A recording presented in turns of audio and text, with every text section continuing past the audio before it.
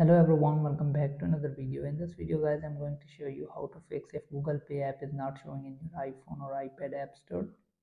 So as you can see, I have installed the Google Pay app, and if you have the problem installing the app because it's not showing in your app store, I'm going to show you how you can fix this problem and how you can install this app on your iPhone. So let's get started the video. So as you can see, it's only available in India, Singapore, and United States. So to get this app, go to App Store and then simply click on user icon, click on your Apple ID username. If it's not showing in your app store, click on country and region, then click on change country or region and scroll down all the way until you see United States, Singapore or India. You have to change your store one of these countries. So I have already selected United States. You can select Singapore, India or United States, it doesn't matter.